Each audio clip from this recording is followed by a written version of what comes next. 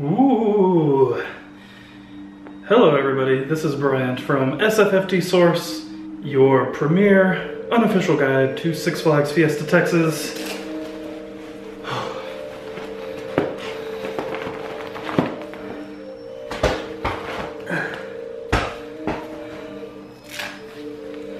I thought that would be funny. Really, it just ended up being really hot.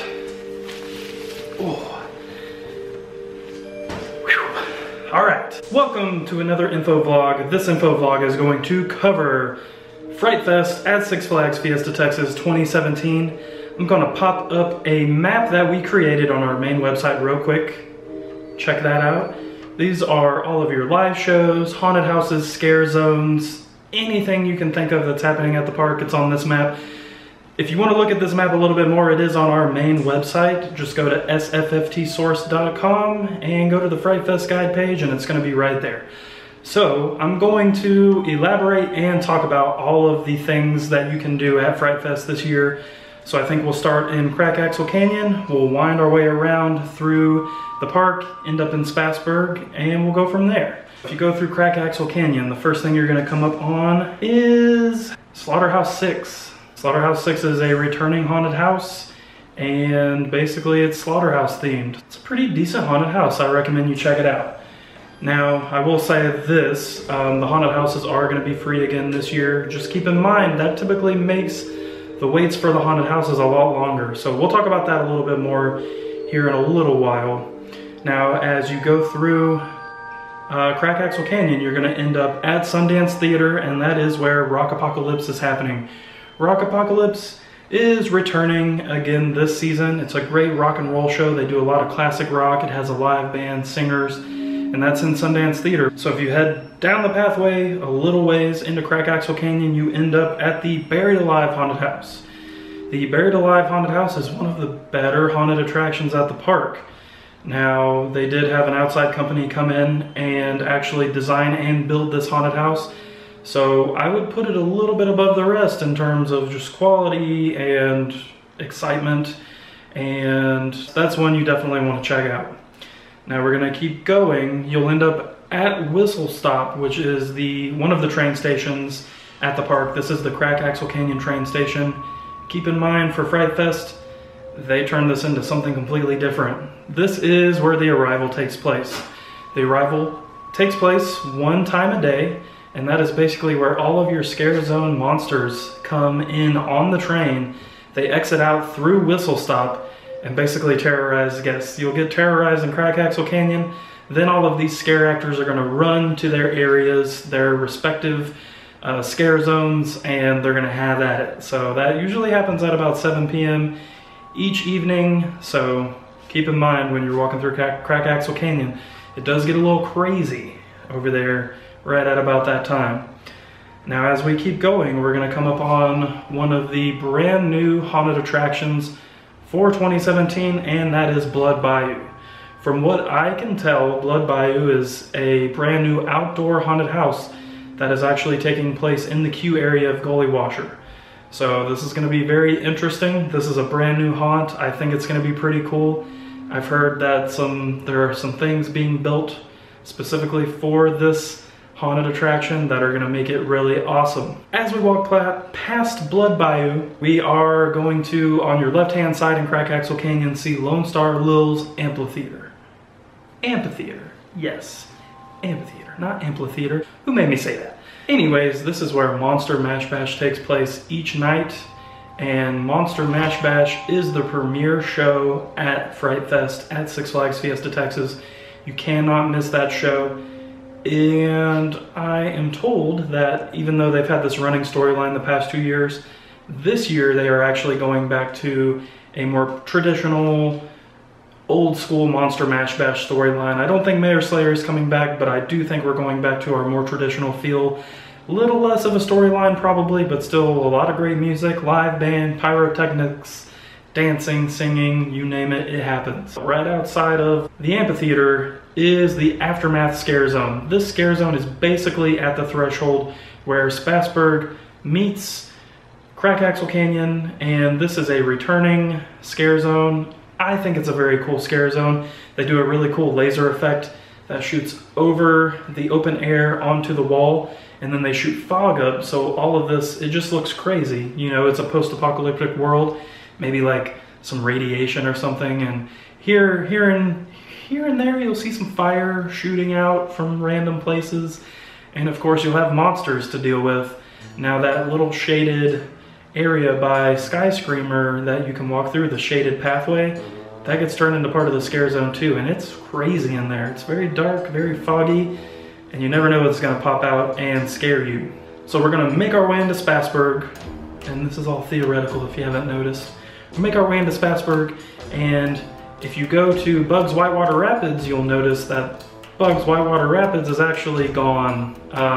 For Fright Fest, it closes. They take the queue line of this ride and turn it into Torture Chamber. Torture Chamber is another one of the park's haunted houses, and it was new last year, and I actually didn't do it, so I'm gonna have to do it this year.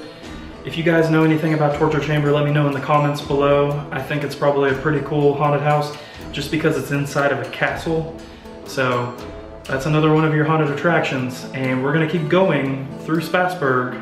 And as you walk up the outside edge of Spassburg by Superman Krypton Coaster, you come to the entrance of the Rockville area. Now Rockville is home to two haunted attractions, and they kind of play off of each other a little bit. So once you enter Rockville, you come in on Zombie Apocalypse. That is the zombie infested scare zone that takes the streets of Rockville. One thing that's really cool about it is they put out old cars, they do a lot of cool theming, and they also have people dressed as Rockville citizens, but they're just zombies this time. So really cool that they play off of the theming in the park for this scare zone. Now as you walk through Rockville, if you can get through Zombie Apocalypse, you end up at Rockkill High School. That's right, Rockkill, not Rockville, Rockkill. And this is another one of the park's haunted houses, and it is actually themed around Rockville High School. So I did this a couple of years back. You have a library, you have a playground, you have, I believe we went through some locker rooms at one point in time, so they really take that Rockville High School theming and throw it in your face, and even more zombies. Who doesn't like zombies? You know, Rockville loves zombies, so we're gonna go with it. Now, as we go into the Fiesta Bay Boardwalk area from Rockville, I'm told that these two haunted attractions are actually revamped for 2017. So you have Carnival 3D, which is going to be the haunted house. If you go as you are walking to Pandemonium, the building that used to be the Q house, they've actually turned into a haunted house, and this is a 3D clown-infested haunted house. So if you're afraid of clowns, you might want to stay away. And before you actually get to Carnival 3D is Circus Berserkus, which is another scare zone, and yeah, as the name tells you, more clowns. If you don't like clowns, I wouldn't go back there. There's tons of clowns, and they will come get you, so you gotta be careful. We are going to wind our way back out of Fiesta Bay Boardwalk through a little bit of Rockville, back into Spassburg over by Sangerfest Hall, and that is where the Wicked Hollow scare zone is. So this is kind of a European witch-themed scare zone. They have witches, they have gargoyles, they have crow-looking people, they had a stilt walker. They also had, last year, a dragon on top of Sangerfest Hall shooting fire. So hopefully the dragon comes back. That was a really cool touch. I hope maybe this scare zone expands a little bit. It was new last year and it was kind of small, so we'll have to see if it expands. I think it could easily be one of the better scare zones if they add more and more to it. So we are going to come through Spassburg back into Los Festivales, which is where we probably should have started on this tour because it's at the front of the park. But here we are in Los Festivales, and you have your final scare zone, which is Chupacabras from Hell. Now these are mutated chupacabra looking human-sized crazy things. And what's interesting about this scare zone is there's theming. There's also hidden speakers that just have random loud noises, and I think that might be scarier than the actual mutated chupacabra things running around. I don't know, that's just my take on it. And as we come through Los Festivales, you come to Teatro Fiesta, which is one of the park's outdoor theaters. And there is a brand new show this season called Monster Boogie. So don't know much about the show. I think it's probably going to be some kind of musical review. Either way, the shows are always very solid. So I'm hoping that this new show just brings a little new mix to the game for Fright Fest. And as we walk more towards the entrance of the park, you come up on Zaragoza Theater. And at Zaragoza Theater, they are bringing back Dead Man's Party. That was new for last year. I don't expect it to be different this year. Still a great show. And it's got a little bit of comedy mixed in, but it's mostly a musical review. So make sure you check that out as well. That is just a quick rundown of all of the haunted attractions that are coming to Fiesta Texas this season. Now, a few tips that I have for you. If you want to get the haunted houses done and see shows, it's a little bit tricky. The way the show schedule is designed and the way the haunted houses are with them being free, it really puts you in a crunch. If you have a little extra money, I do recommend you buying one of the upgraded passes for the haunted houses. That'll make sure that you get into all of the haunted houses without waiting in a long line, and then when shows happen, you can go see the shows as well. Now, before about 7 p.m. each night, the park is family friendly, so if you do have kids, you can take them out to the park before then, but once the arrival happens, it's no holds barred. I mean, there's monsters everywhere, there's fog. Really not a family-friendly environment. Just keep that in mind if you have kids, because it sucks each year when you see kids just having a terrible time because their parents are dragging them through. Another thing that I recommend is Fright Fest is starting really early this year, September 15th through October 31st. The earlier in the Fright Fest season you can get out there, the better. It historically seems to be less crowded the earlier or the further away from Halloween that we are. So just keep that in mind. Also, if you can go on a day that is not Saturday or Sunday, you typically have a better shot at having a more enjoyable, less crowded time. As I said before, you guys have got to check out the shows, especially Monster Mash Bash. However, I would recommend seeing all the shows, but Monster Mash Bash is going to be your must-see show each season at Fright Fest. We do have show times on our website. Just go to sfftsource.com, follow the links to the live shows page. All of the show times for Fright Fest are already up, so go check those out on our website. And another thing about our website is we have a full Fright Fest guide that explains everything I just talked to you about. We have pictures, descriptions, locations, everything.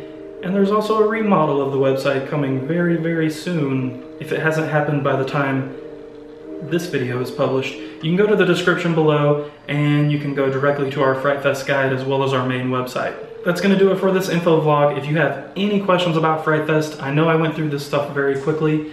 Please go to the comments below. Feel free to ask. You can also contact us on social media, contact us on our main website. I would love to answer any questions, concerns, anything you may have. If I don't know the answer, I'll try to find the answer for you. That's going to do it for this video. Make sure you guys stay tuned. There will be a guide for Six Flags over Texas coming soon that we actually did at the park to show you Fright Fest progress. Say that 3 times fast. And that video is going to be coming soon. Thanks for watching, guys, and make sure to stick around. We will have Fright Fest videos about mid-October for Six Flags Fiesta Texas.